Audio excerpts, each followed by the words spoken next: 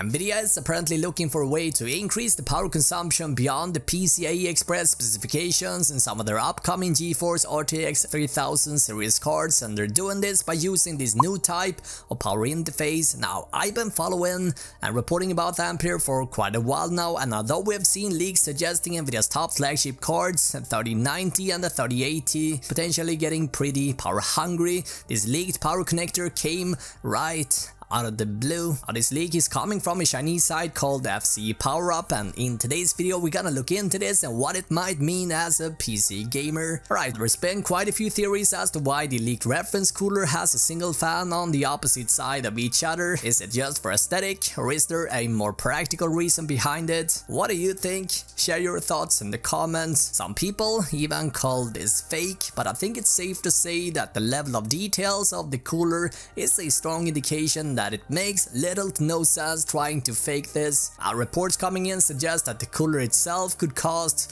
up to $150 just to make. Anyway, according to this new leak, reference cards built around the irregular PCB with a second power delivery PCB, which apparently is called PG142, may have a completely new power connector to be able to feed even more power than what's previously been possible with the older connectors. According to FC PowerUp, the new connector is said to have a total of 12 pins and has the same physical size as the traditional 6+2 pin solution of the PCI Express format. The new type of connector is rumored to offer up to 8.5 amps per pin, while the standard PCI Express 6-pin connector allows for a total of 6.25 amps or 75 watts. Anyway guys, by using this new 12-pin connector, Nvidia can in theory deliver up to 34 amps or 408 watts. Now, 408 watts would be a significant upgrade compared to the 2080 Ti's 250 watt peak power draw. Now you might be thinking, how would this even work?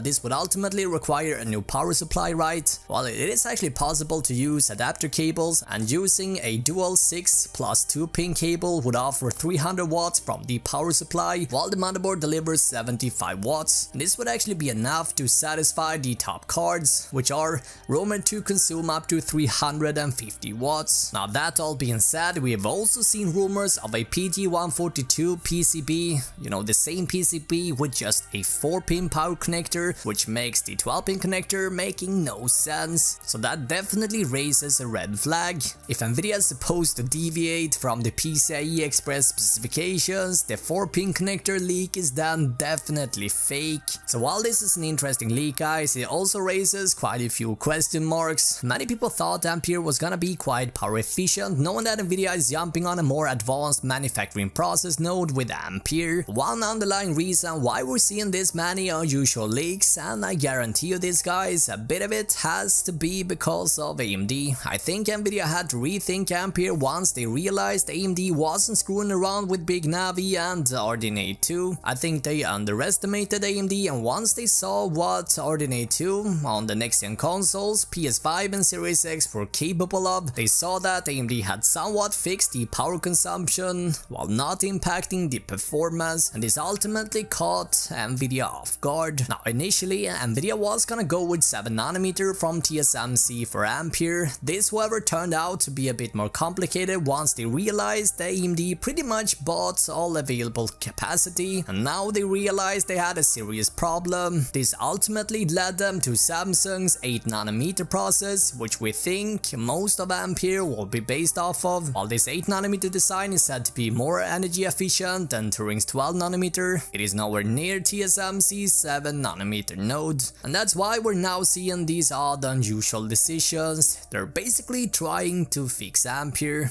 That's it. There's been quite a few rumors suggesting that the 3090 doesn't exist. What do you think? Is the 3090 happening or not? Let me know in the comments below. Down below you'll also find everything worth knowing about Nvidia's upcoming RTX 3000 series cards. You'll also find all details around Big Navi and AMD's upcoming GPU lineup.